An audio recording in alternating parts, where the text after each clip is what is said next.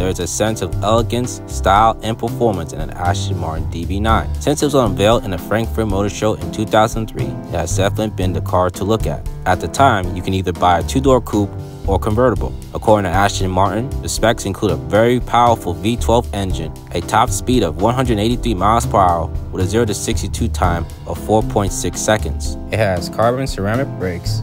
It also has a 6-speed manual transmission as well as a 6-speed automatic transmission.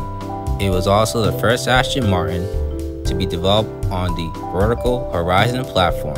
You can see why Ronnie McCrea from Need for Speed Most Wanted bought this car. Good choice. Remember, he went to number 3 in the blacklist, even though he did crash a lot. The DB9 is part of the legacy of the DB line. One of my favorites from that line is the DB7 because of another Need for Speed game, Need for Speed High Stakes. And I gotta say, got a better soundtrack, better cars, better tracks. I'll challenge anyone to a wrestling match if they say otherwise. And in case if you're wondering, DB stands for David Brown, who was the entrepreneur who bought Aston Martin in 1946 for £20,000. DB9 has come into different types of trims, such as the Volante, as well as the Aston Martin DB9, which is a very famous race car based off the DB9. The DB9 actually won 2 classes at Le Mans in the years of 2007 and 2008 by the Aston Martin Racing Factory team.